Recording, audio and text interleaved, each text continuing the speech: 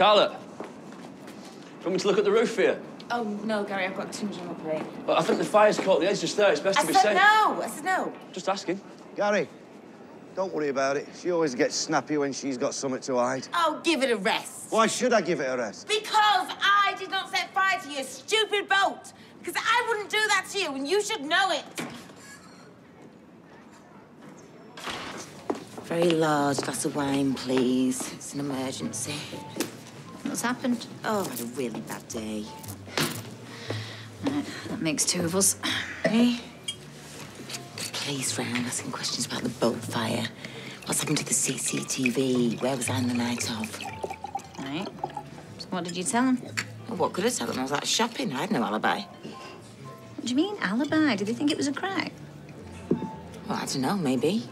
What, and you're a suspect, are you? But, I don't know, I feel like I am. I mean, it looks really bad, doesn't it? What with the CCTV being deleted and all that. But I told him it just wipes random days. And one of them just happened to be the day that your ex's boat gets torched. What is this? You're meant to be on my side. I am. I just know when you're lying. What are you hiding? Nothing.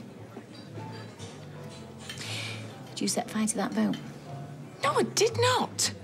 So how come you deleted the CCTV then?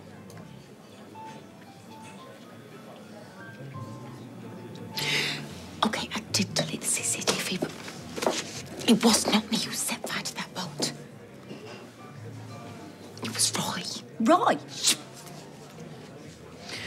And I will do whatever I can to protect him. I don't want